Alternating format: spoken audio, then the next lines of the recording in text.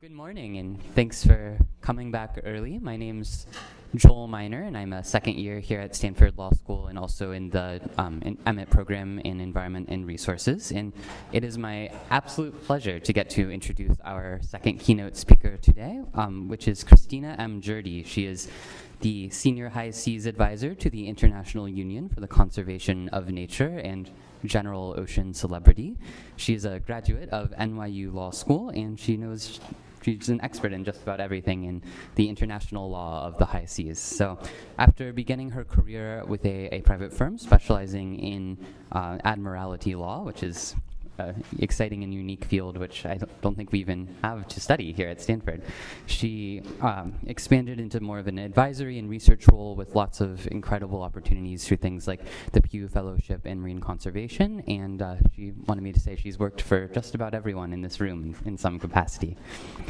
So in addition to her work as in the advisory roles for various organizations that are probably too many to list here, she has founded, or rather co-founded, and continues to serve on the board of the Global Ocean Biodiversity Initiative, the Sargasso Sea Alliance, and the High Seas Alliance. And she's also currently serving as an adjunct faculty at the Monterey Institute for International Studies. And that leads to an anecdote I heard earlier I wanted to share, which is I was talking to someone and said I got to introduce her, and they said, you know, I had her at Monterey, and it was actually really horrible. She was my first professor, and after that, it just nothing could compare. So, and with that, Kristina Gjerde.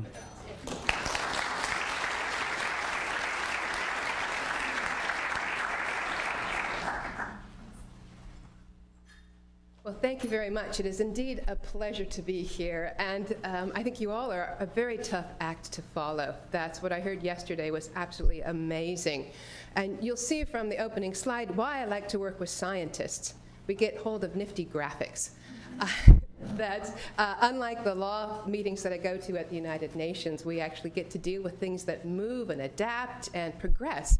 And hopefully we'll be able to do the same in the legal regime that we're trying to cope with today, because we truly do have some challenges of managing this ever-changing ocean. But we have the advantage of knowing so much more than we did 10 years ago. We know from the scientists at NOAA that sea turtles follow this temperature band across the Pacific, and they're actually able to start predicting where you're more likely to find a sea turtle or not. That's been able to be used, at least with the United States, to inform fishers who wish to avoid exceeding their quota on sea turtle bycatch. So what I'm going to try to do today is take you on a little personal journey through where I've been and where we're all going with respect to conservation and management of 50% of this planet, the oceans beyond national jurisdiction. As a little girl, probably like most of you, I loved playing in the waves. I loved being in and above and kissed by the waves, as my mother would say when I went tumbling in and under the waves at Stinson Beach. But I also loved space, outer space, and space law, and indeed studied the law of outer space when I was in law school. Because the field was a little bit slower than I had hoped it would be, I went into shipping law instead and helped to advise ship owners and charterers on how to basically more effectively have their ships arrested. That's in order to get the most money from them in their liens. So it wasn't too surprising that when I went scuba diving, for the first time, I was entranced. That my husband-to-be took us to Palau, where we were just going to go snorkeling, skim the surface, but the water was too rough to stay on top, so we had to take the plunge deep. And I haven't stopped since.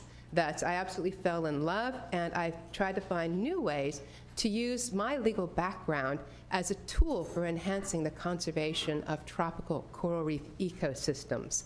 That's working with David Freestone over there. We were able to get a new regime in the Caribbean that actually looked at the interactions of seagrasses, mangroves, and coral reefs as an ecosystem unit and how to advance the cooperation in the Caribbean as part of a specially protected areas and wildlife protocol under a regional seas agreement.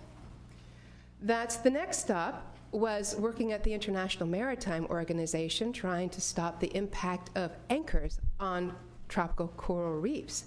And then I discovered at a workshop I was invited to because of my shipping knowledge that there were coral reefs as beautiful as this in the deep, dark waters of the Norwegian seas, where half of me is from Norwegian. that corals can grow without light from the sun, that they can grow in frigid waters of the Arctic and the Antarctic. But they were also being decimated by bottom trawling, both within and beyond national jurisdiction.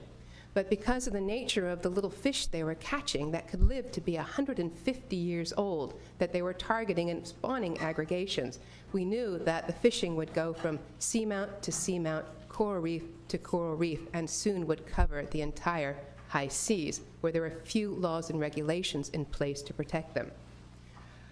So for the last 10 years, I've basically been focusing on the high seas and the seabed area beyond national jurisdiction, which does indeed cover 45 to 50% of the planet, 64% of the ocean. So what I'm going to walk you through today is just in terms of looking at some of the challenges of managing this vast ocean mass, but also some of the opportunities that have come around on their own, but also opportunities that we as scientists, lawyers, and conservation organizations have been able to create. And then look at some of the progress that we have seen on the water, which of course gives me optimism, a sense of hope for what we can do in terms of pulling the pieces together in the future.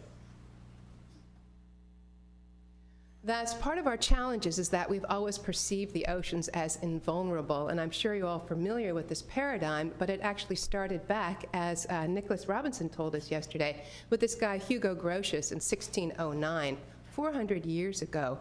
It was developed in order to defend the rights of small countries to sail the ocean blue to get access to trading ports in the East Indies.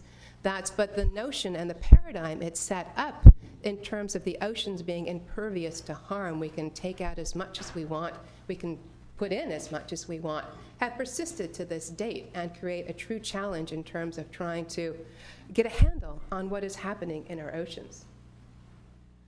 We now have new problems and new challenges with respect to the accumulative pressures of what we have done to the oceans already, from persistent organic pollutants, from what we paint on the bottoms of our ships that last for a very long time, but of course, climate change and ocean acidification, which are now causing real problems we've seen already in the water, and it will only get worse. We do have a legal framework that is very handy, of course. It has lots of strengths, which I'd just like to highlight, that it does clearly define the rights and duties of states, including the rights to sail the ocean blue and to fish. But it also put in some defined obligations with respect to conserving living marine resources, as well as protecting and preserving the marine environment. It also covered, for the first time, all sources of marine pollution. It was attempting to be comprehensive, covering pollution from air, from ships, from land, as well as what we would dump from our land into the sea. It has requirements for assessing before activities take place what potential impacts may be, and also to monitor what their impacts are. And of course, it imposed a clear duty to cooperate. But what we have seen in practice, in terms of how it's fit for adapting to the challenges of the 21st century, is that there are few incentives for compliance. It relies primarily on flag states to regulate themselves. There's no mention of the word marine biological diversity, no concept for understanding how you protect ecosystems, no provisions for marine protected areas, despite the strong obligation to preserve the habitat of rare and fragile ecosystem environments. And there's no, of course, rules for precaution. That's, as we've seen, is an absolutely essential component of modern day governance.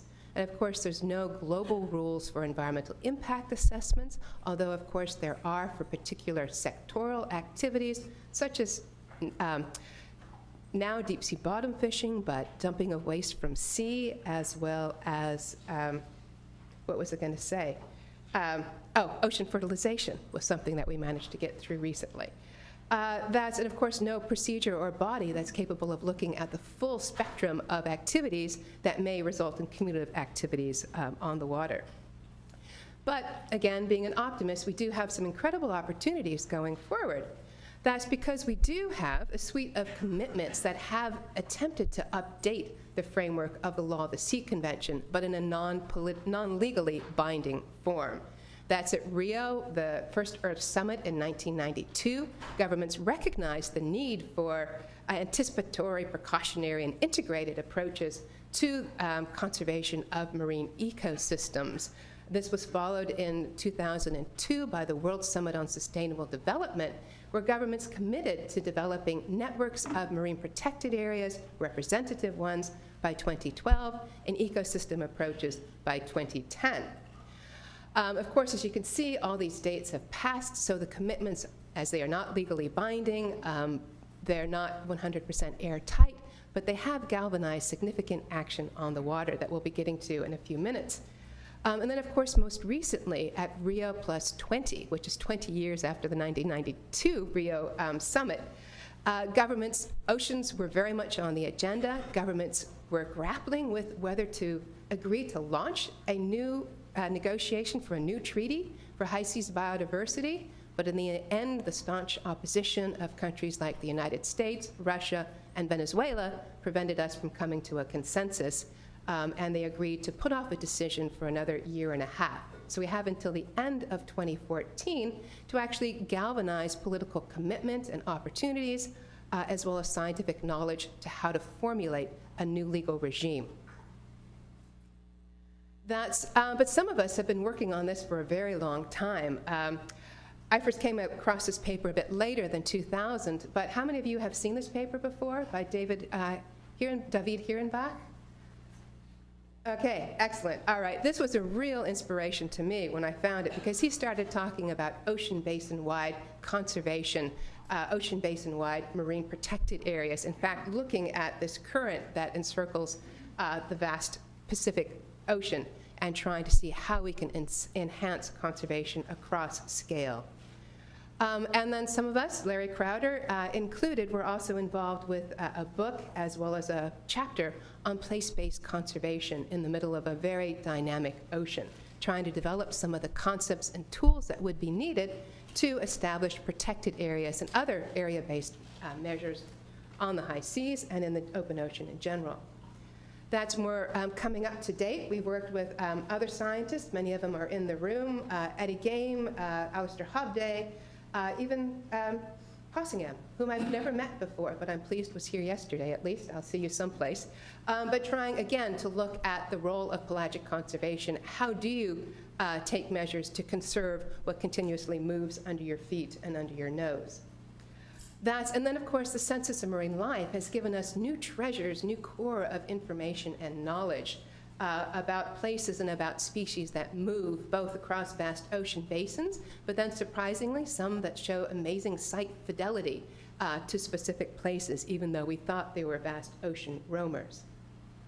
So trying to take advantage of this new information and these new sort of ecological opportunities, some of us started to work through the Convention on Biological Diversity, and in 2004, 2006, we started to call for significant measures to protect deep sea corals and also trying to launch cooperation towards a global network of marine protected areas that would span areas beyond national jurisdiction. And of course, as you can see by the mandate of Convention on Biological Diversity, includes conservation, but it is essentially restricted to the components of biodiversity within areas of national jurisdiction. But at the same time, it calls for cooperation amongst states, amongst organizations in areas beyond national jurisdiction. And so this is where we penned our flag, if you will, in order to create criteria for identifying areas of ecological or biological significance in the open ocean or deep sea in need of protection. These were essentially your bog standard criteria for marine protected areas, but we helped to define guidelines on how you apply these in the context of the open ocean and the deep sea. We also developed guidance for the design of representative networks of marine protected areas. And of course, these don't result in much on the water. They don't tell the governments to do anything, but they can certainly encourage them to act. And what we did was to encourage them to act was actually try to feed them the information they needed to apply these criteria in areas beyond national jurisdiction. So with the blessing of the Census of Marine Life Scientific Steering Committee, with Duke University, Marine Geospatial Ecology Lab, Daniel Dunn and Pat Halpin, Jeff Ardren, who's over here, who was at Marine Conservation Biology Institute at the time, we established the Global Ocean Biodiversity Initiative, a partnership really of scientists with a little bit of policy advice from me to try to develop illustrations on how you can apply these criteria into the open ocean.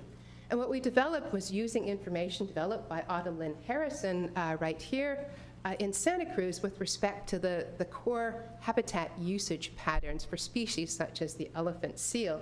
As we saw, let's see if I can deal with this high-tech area, is that even though they may spend a lot of time on the coast, the females actually spend 70 to 80% of their time in the high seas in very restricted areas. Working with biological oceanographers, we're also able to identify areas of higher productivity, and then working with cetacean biologists discover that that provided an ideal habitat for blue whales to spend year-round feeding and breeding. It's one of the few areas where they're capable of doing both in one site. So in terms of how do you apply the scientific information into real advances on the water, I'll just start with deep sea first, which was going through scientists who, as I said, first alerted us to the problem of the impacts of bottom trawls on the deep sea habitat, but then working through the Deep Sea Conservation Coalition. Again, it was 70 conservation organizations and scientists pulling together to demonstrate the significant harm that was occurring to the global commons. What we resulted with was a United Nations General Assembly resolution already in 2006 that called for states and regional fisheries management organizations to prevent significant adverse impacts to deep sea ecosystems and to ensure sustainable fisheries. And of course, they reiterated the mandate from the UN Fish Stocks Agreement, which applies to straddling and highly migratory species and not our discrete high seas fish stocks, which is another hole in international law, that their duty is to prevent significant adverse impacts and to protect marine biodiversity as a whole through what they're doing. What was significant about this is that they were able to define and implement the concept of no significant harm in the process of fishing through prior impact assessments, so you know where you're going to be fishing, what is out there, and you're supposed to be adopting management measures to prevent these significant adverse impacts. What it resulted in was a series of precautionary closures in vast areas of the ocean, in the Southern Ocean, the Northeast Atlantic, the Northwest Atlantic, and the Indian Ocean and beyond. So we do have a series of closed areas. Of course, there's still problems in implementation. They haven't gotten things totally correct. But what it has done is really shifted the paradigm of high seas fishing to saying you should know what you're doing prior to going fishing, and that you should be adopting requirements that will prevent significant harm to the species and ecosystems around you. Okay, and then moving further south, in the context of the Southern Ocean, we established the High Seas Marine Protected Areas through the IUCN World Commission on Protected Areas that Julia Townsend was talking about yesterday. And through experts in the Southern Ocean, we started the design process for a system of marine protected area in the Southern Ocean, which resulted in the first High Seas Marine Protected Area south of the South Orkneys Islands that was adopted in 2009, and they're now under preparation for, as we heard from John Weller last night, is they've developed a measure, conservation measure, for rolling out a representative comprehensive system of marine protected areas by 2012. Well, we're a little bit beyond that yet, and we're hoping, and a lot of hope is hinging on the outcome of this meeting in Germany in July of 2013. But if the gods are with us, we'll be able to have the first time that governments have agreed to, to place fishing and conservation side by side, as opposed to always pushing fishing first. So we're hoping to stay tuned as to what's going on. But we also have the example of what was going on in the Northeast Atlantic, where again, conservation organizations and scientists band together to inform governments throughout the region that did have a commitment for establishing a network of protected areas. And instead of establishing one, they established 6 in 2010. And it was a complicated area because they were dealing with the extended continental shelves of some of the coastal states. and also dealing with areas of active bottom trawling in the region. But through cooperation with the Regional Fisheries Organization, they were able to secure areas closed to deep sea bottom fishing, so there's areas in red, and then put a marine protected area umbrella around it. That's to provide some additional permanence and more comprehensive management to the entire area.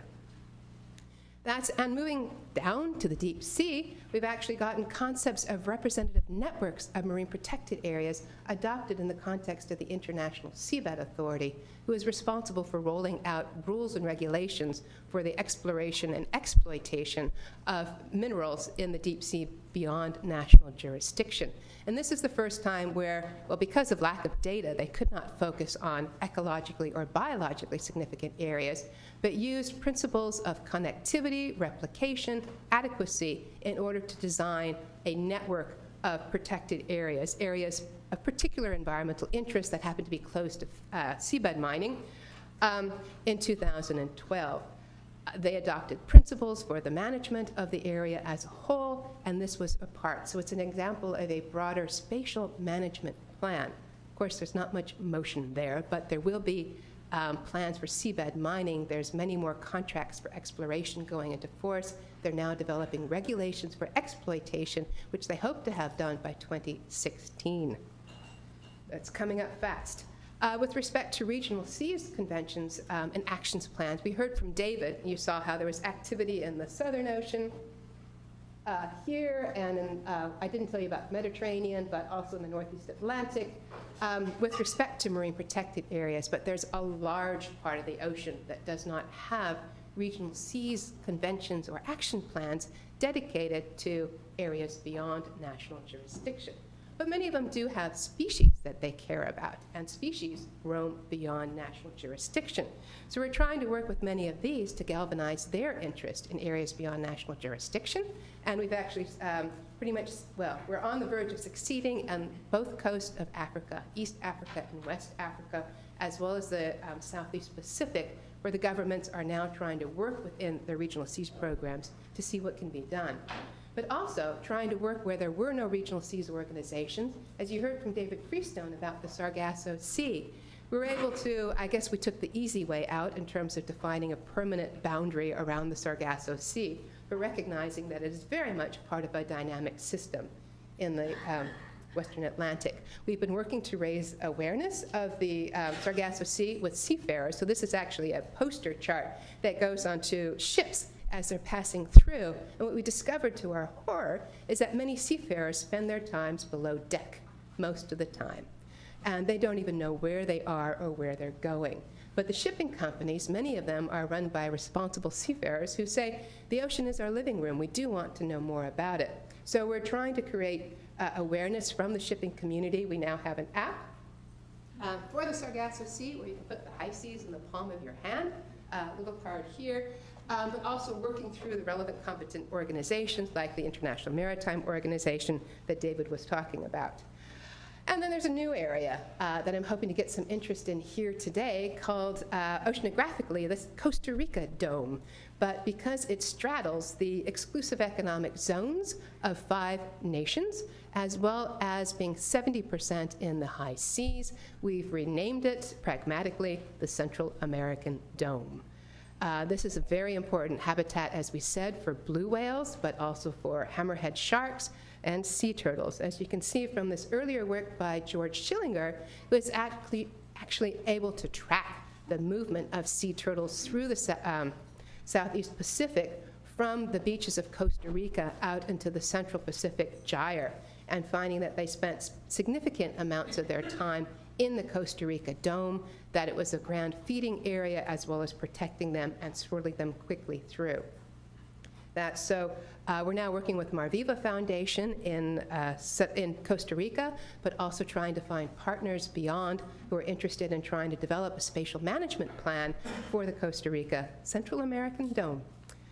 And as a result of what we've been doing through the Convention on Biological Diversity, in 2010 they actually launched a process to try to apply these criteria for ecologically significant areas through a series of regional workshops that bring together experts in fisheries, experts in biological oceanography, and experts in species that have now covered 77% of the planet.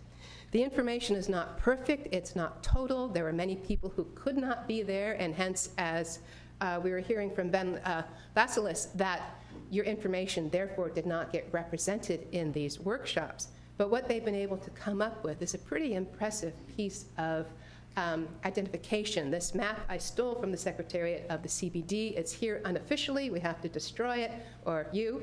But it will be under consideration at the upcoming subsidiary body on scientific and technical advice in June of next year, because they still have more workshops planned. They're going to have one in the Arctic Ocean.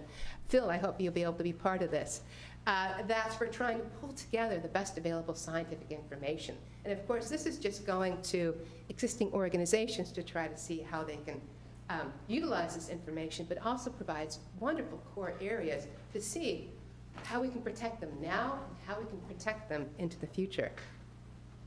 And of course, just so you show in a more site-specific basis, we've sent scientists to the workshop that dealt with the Mid-Atlantic and the Caribbean, and surprise, surprise, the Sargasso Sea stood out as an area of ecological significance.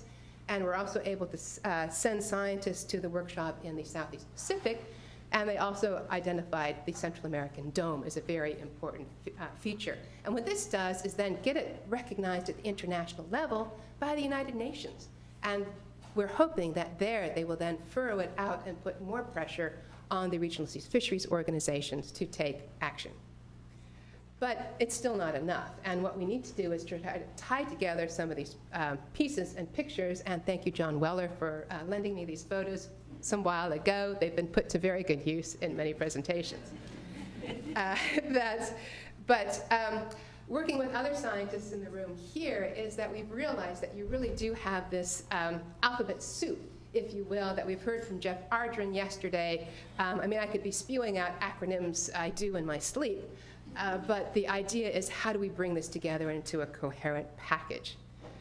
So some of us here, with Natalie Ban as the lead, have been working on how do you translate some of these concepts that we've used in land and coastal areas for systematically planning what goes on in the marine environment, incorporating aspects of marine spatial planning, of adaptive management planning, and how do you go beyond and try to actually get these in practice. What we haven't done yet is, of course, incorporate the concepts of the changing ocean, which is a significant factor that will clearly need to be addressed in the very near future. And let's take us back to New York, where I was just earlier this week on Monday and Tuesday. The United Nations held a workshop on area-based management tools for conservation and sustainable use. This is part of a larger process that's focusing on the longest title that I've seen so far, which is, you can read it, I'll just call it the UN Working Group on Biodiversity Beyond National Jurisdiction, where we've been grappling with, or I should say, studying issues related to conservation sustainable use for the past 7 years, because it took a while to get this on the agenda. But in 2011, through a workshop IUCN co-organized with New Zealand and Mexico to try to bring together the EU and the G77 key representatives who had been most active on this issue, they agreed that it was time to move forward. We're done with studying. It's time to identify gaps and to see what we can come up with. And yes, everybody agrees we need to find ways to better implement and utilize existing institutions and agreements, but it's also time to start considering updating the legal framework of the law of the sea to better adapt to changing conditions. It's developed as a package deal because the G77 was, of course, more interested in issues of building their capacity, technology, and access to marine genetic resources, whereas the developed countries, the EU, and an expanding number of states are interested more specifically in area-based management and impact assessment. But together and as a whole, they've agreed that these are priority issues for the United Nations to consider. And so at Rio, anybody go to Rio here? Okay. How many people were there? A lot. Rashid? Did you count them? Okay, there were 45,483 people who attended this Earth Summit, plus 20. But because of the efforts of the High Seas Alliance and others, we were able to, in many ways, make it an ocean summit. We didn't get everything we wanted, but we managed to get it on the map, and we managed to get some important principles recognized for how we govern this vast ocean space.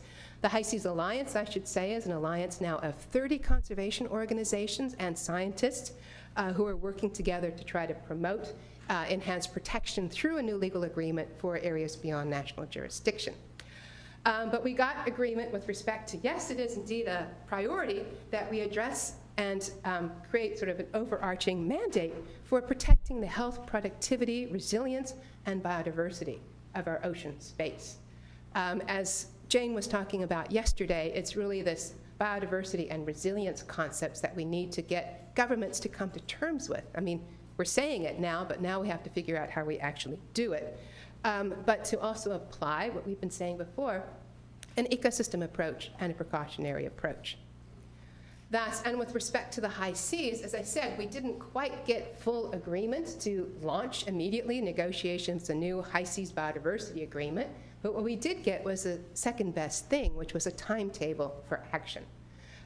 It was a step back, but it was a compromise with the United States and Russia and Venezuela, as well as other few handful of states with the entire rest of the majority who wanted to launch the new agreement now. So essentially, it's pretty much at the United Nations, they are talking about how do we get to the next step of forming a negotiating committee or a preparatory committee to go forward, but what's going to be challenging us are what are the components of this new instrument. And this is where people like David Freestone, who have been working on principles for ocean governance, and people like Natalie Ban and the rest of you who are actually working in the water or above the water to better understand what is going on, and the economists like Rashid are absolutely essential in this effort to try to create a coherent whole out of what is still a very patchy and fragmented regime. That's, as David was talking about yesterday, we know the rules and principles that we want to govern ocean space, and the trick is trying to put these into a legally binding framework for the areas beyond national jurisdiction. And so this is just sort of my schematic of the key components of what a new instrument would contain. And of course, there are various levels of elaboration you can get into. But just sort of looking at overarching operating principles to provide a standard to measure performance so that governments and organizations can be held accountable for what they're doing and not doing. We need the effort to build capacity on marine genetic resources, sharing the benefits of our new technologies and medicines that are emerging. But we really need to focus on how do we apply and adapt area-based management tools for conservation, sustainable use. How do we be creative in designing representative networks of marine protected areas? Fortunately, we have some experience to build on. We need to foster regional cooperation. How do we build on these tiny kernels of regional seas organizations? How do we transform regional fisheries management organizations so that their focus truly is on conservation, with sustainable use as a side of that, or at least as on equal par? And of course, we need financial and technical and scientific support every step of the way. Most international agreements now have, one, a conference of parties, where the parties come together on an annual or biannual basis to report on what they've been doing, but they also have scientific advisory bodies or committees who can help to review a lot of the information coming through. We still don't have that for the high seas. The global facilitation, I would mean, is something that these regional organizations are answerable to. That so people are not operating on their own in the regional levels. Well, yes, we need to do that because we can learn from what's going on, but they need to be accountable to governments as a whole, the international community as a whole, and to you and me. That's because the high seas are truly the global commons, and what happens in the remotest area of the deep Pacific truly impacts all of us as well as future generations.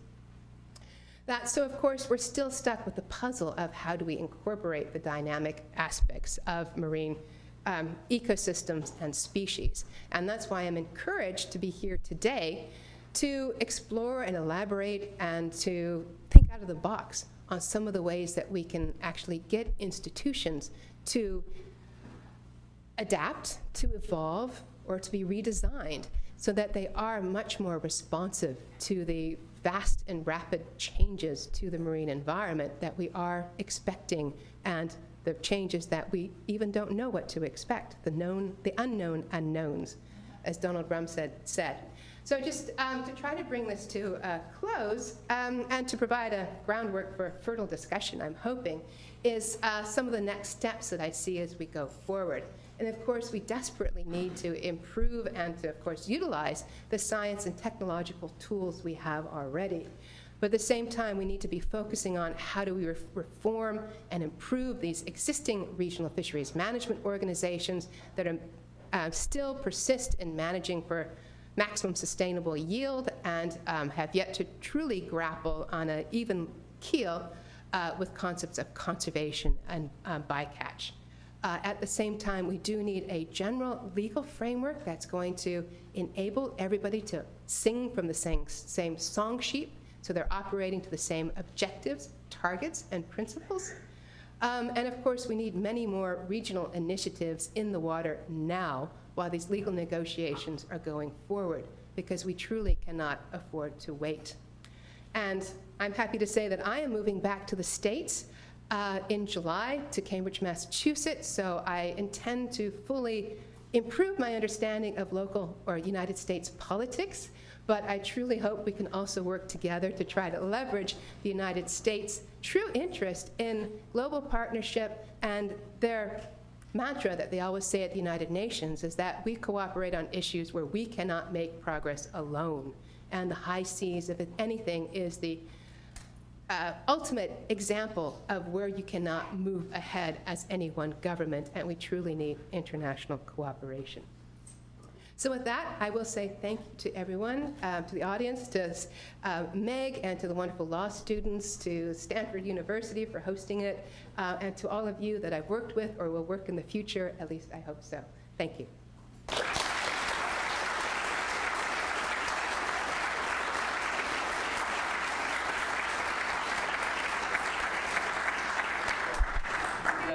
Actually, a good deal of time for questions, so if people want to make sure they come down to the mics just like yesterday to ask, I think we can.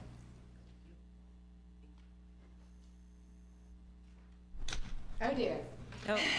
As Julie Scavazzi says, I only take easy questions. This one will be so easy for you. Thank you, Kristina. Meg Caldwell. I am really interested in understanding accountability mechanisms, and among all the alphabet soup of different conventions and treaties and agreements that we have, what are the best accountability mechanisms that you've seen, and has there been any kind of systematic review of them? So moving forward, we know which of those we might employ for some grander scheme. Mm-hmm. Okay. Yes, we are starting to look at accountability mechanisms, and many treaties have evolved them in progress as part of their process. So CITES has a decent accountability mechanism. They at least have a compliance committee. The Montreal Protocol for Ozone Depletion has, I guess, in many ways, the best example of a compliance mechanism where they have been able to get parties to act. But this is something that is outside the marine realm. I think we really need to look outside what has happened in the marine environment and to utilize, as you said, that nobody has done a thorough study of what the best available compliance mechanisms might be and how we try to incorporate those into any new agreement. Eric. The identification of EBSAs was encouraging. I was hoping you could elaborate on how management authorities might be using them. David, would you like to answer that question? David Freestone, Sargasso Sea Alliance. Please stand up to the microphone. Yes. Well, let me start by saying that was absolutely amazing. So congratulations. That was wonderful. And thank you for some very generous acknowledgements. Yeah, well, our experience with EBSAs is I think I said that yesterday. We thought they'd be the kind of glue that, you have a scientific process, an unbiased scientific process, which produces descriptions of areas which are of scientific importance, which are agreed by participating governments to be of scientific importance.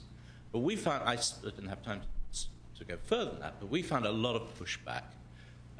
We put the Sargasso Sea EBSA to ICAT, to NAFO.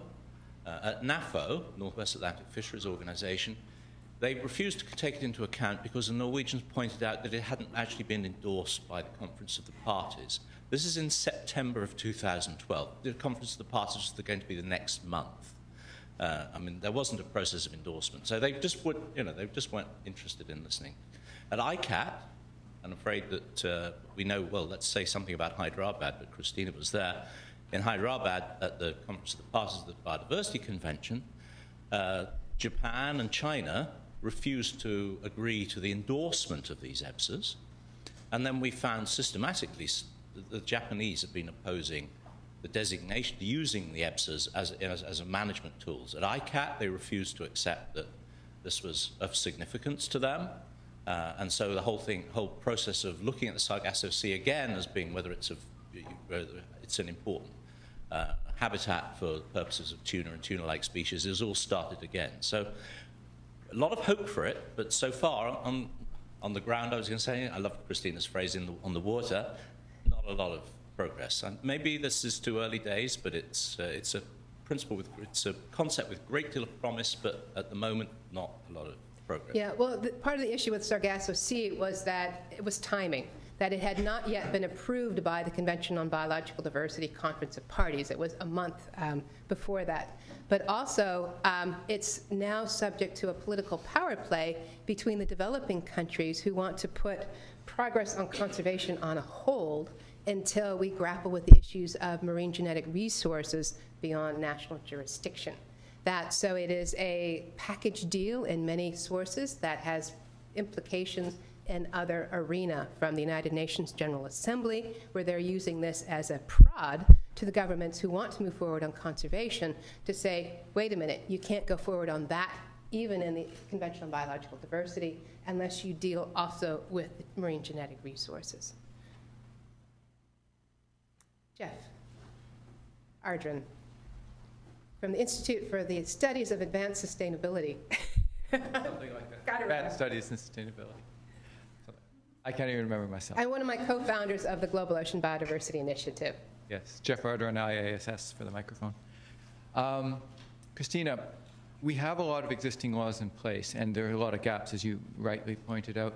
A new agreement that you were discussing, how would it tie these together in a way that they would actually cooperate? We already have lots of UN GA resolutions saying thou shalt cooperate, but people are not cooperating. How would a new legal mechanism do this better than the declarations that we've seen so far? Thank you for the question. Always challenging, as ever. I'm seeing a number of ways. One is just simply having a conference of the parties. That's where you're bringing governments together, as they do in the CBD, as they do in the London Convention, to report on their progress. This provides a huge measure of accountability. That's soft power, if you will. That's the naming and shaming. But also, I was looking at the OSPAR Convention for Protection of the Marine Environment in the Northeast Atlantic, and they have goals for protecting marine biodiversity and ecosystems throughout the Northeast Atlantic. They have the target of establishing a representative network of marine protected areas by 2012, and they also have in their agreement the duty for the Commission to develop measures in order to fulfill its objectives, which I think is what is lacking in the regional seas conventions and the regional fisheries management organizations, is this explicit duty to operationalize these higher level principles. And that's where you can truly hold them into account.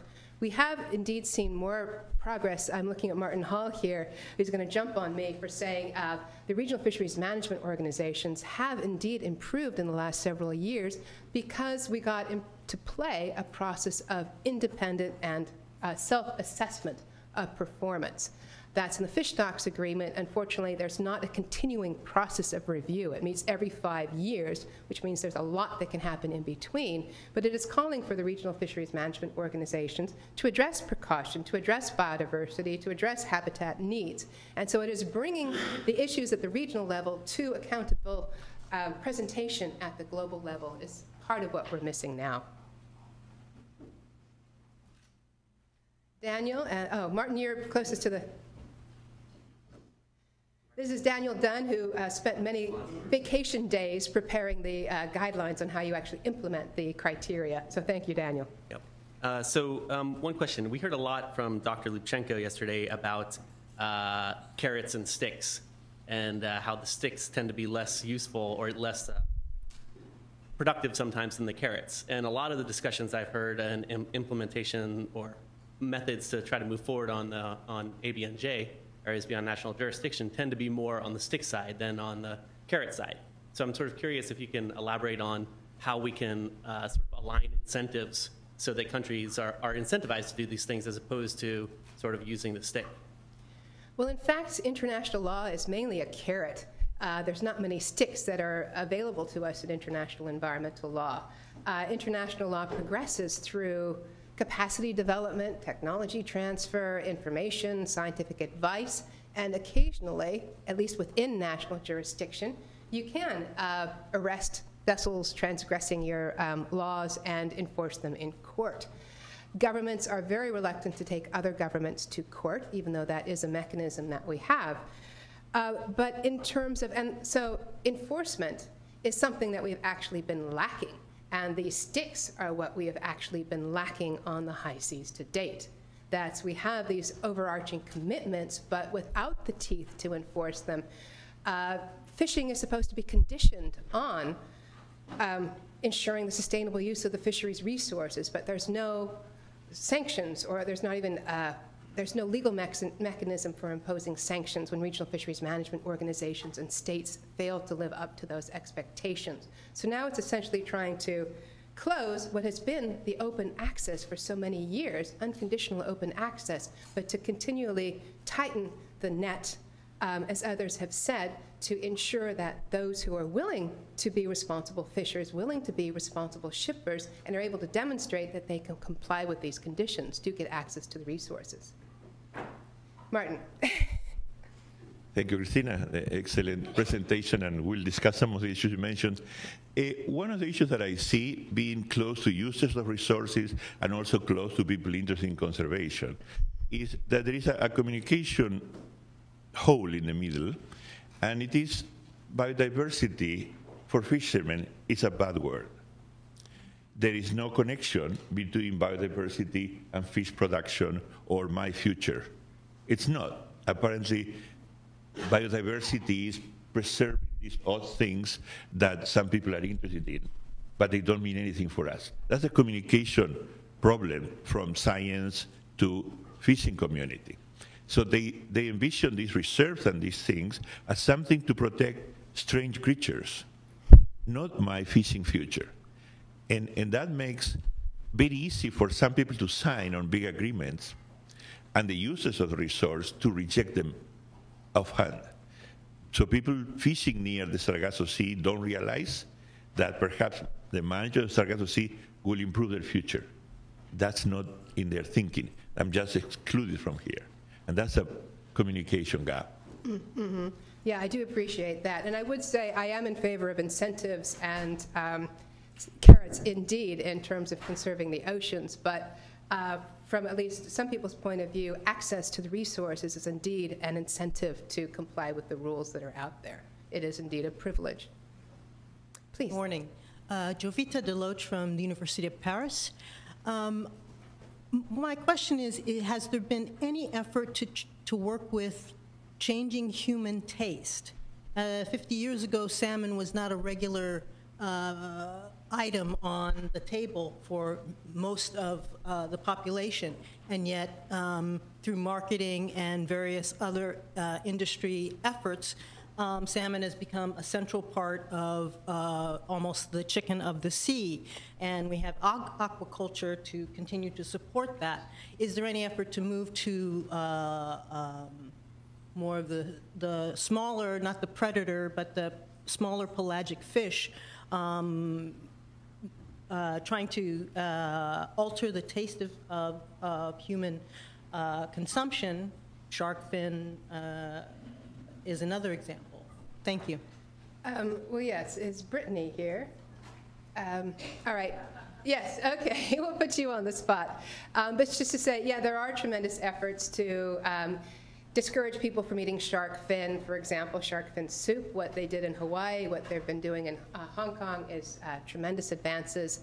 There are health advisories for people who are eating shark and tuna and orange roughy. That's because these older, long-lived species tend to concentrate the mercury, so that also helps to guide consumption patterns. There are lots of certification programs of various levels of effectiveness. The Marine Stewardship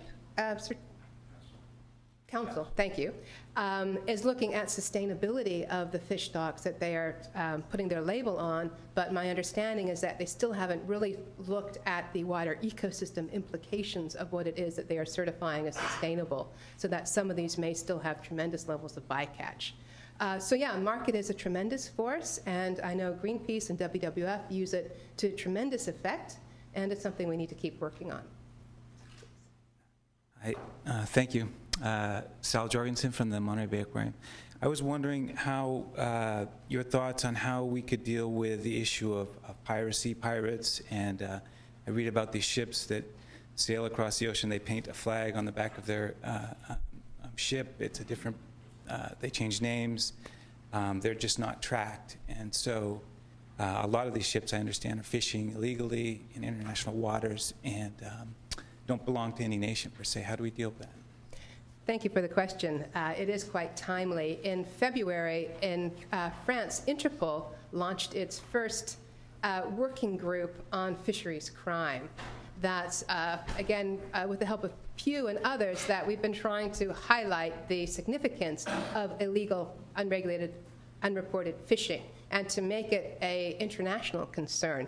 Because right now you have regional fisheries management organizations who some are much more effective than others in grappling with IUU fishing. So CAMLAR essentially launched a certification scheme, documentation scheme, where you have to notify that you're coming in with this many fish into this port, and they have a chance to, you have to prove that you caught it legally.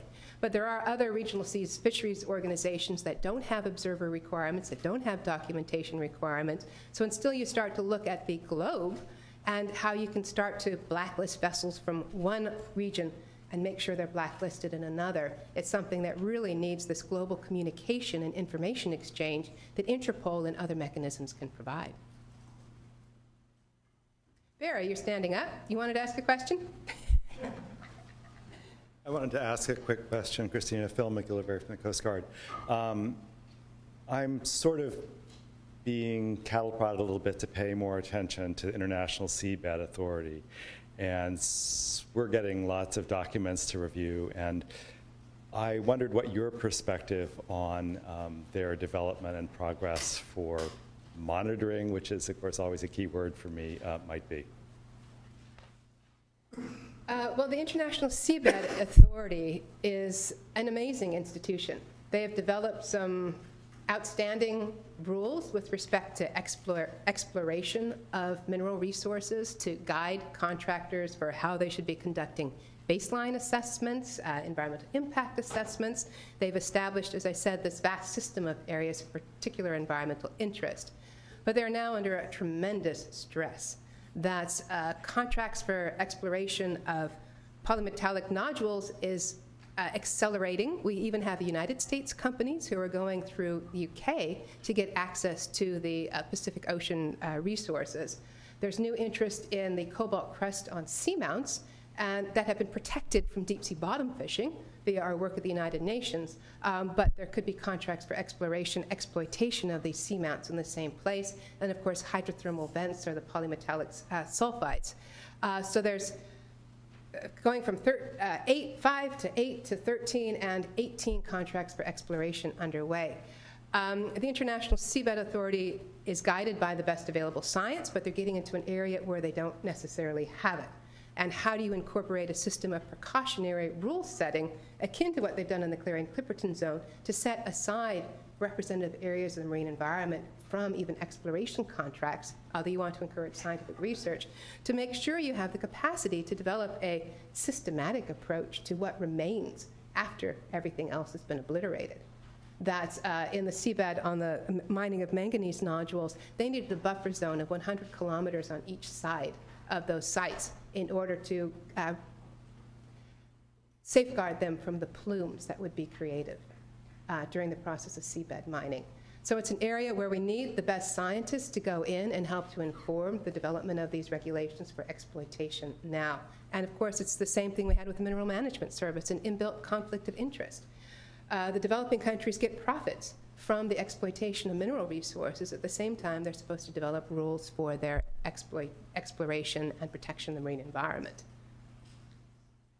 So how we solve that dilemma, at least we have some experience in the United States.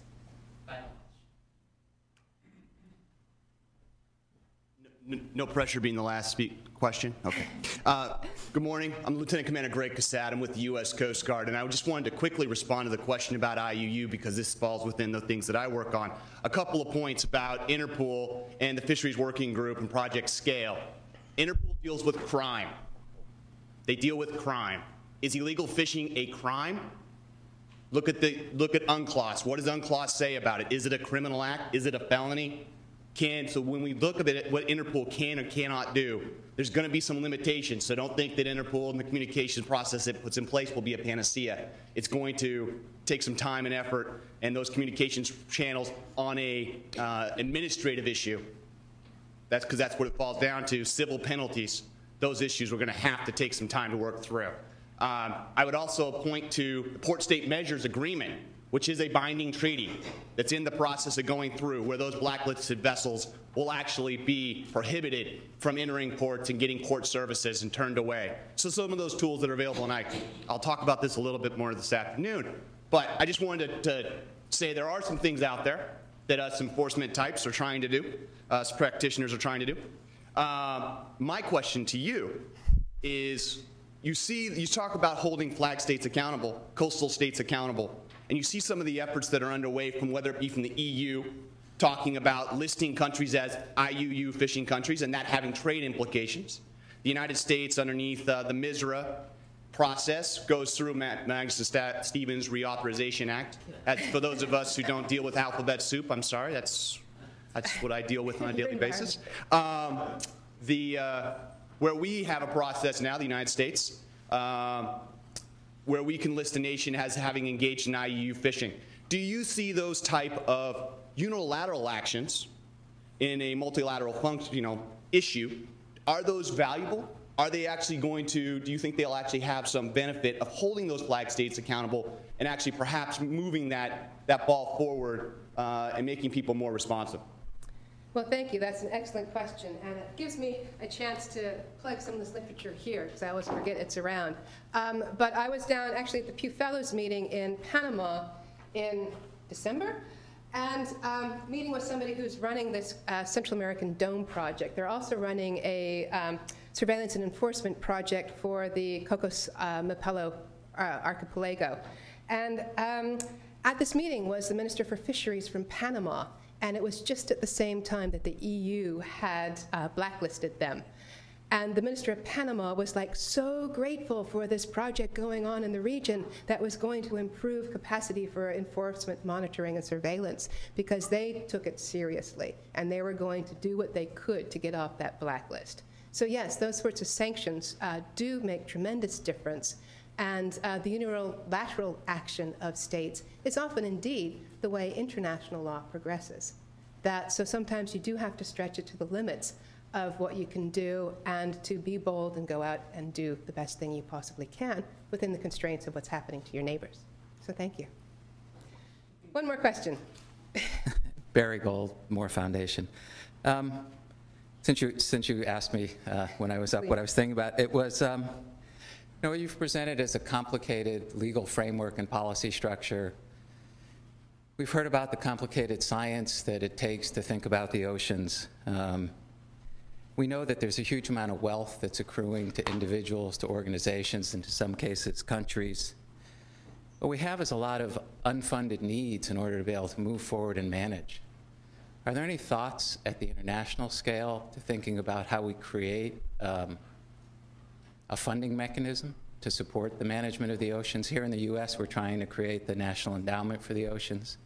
But it strikes me that much of what we struggle with is we don't really have the resources to implement the management that we're trying to do. Very good question. I think part of the idea behind the marine genetic resources debate is trying to help support the development of a fund that would build capacity of developing countries, support international conservation initiatives. But because marine genetic resources is not going to be a huge source of funds for the time being, we still really are grappling with the issue of how do you finance ambitions of this scope and scale. The Global Environment Facility has a number of projects now in areas beyond national jurisdiction. They are focusing primarily on fishing activities, on tuna and deep-sea bottom fishing. But they could, if channeled in appropriate ways, really help to build the capacity of developing countries, build the capacity of developed countries to better utilize the resources we have out there and to help manage and support the establishment of marine protected areas. The International Seabed Authority does have an endowment fund already that governments are encouraged to provide funding to. But I think as long as you've seen it's encouragement as opposed to an automatic, I think you need the opt-out mechanism as opposed to the opt-in mechanism we've been hearing about. It's going to be very hard going. But I think that's a very useful thing to start thinking about in the future. So thank you.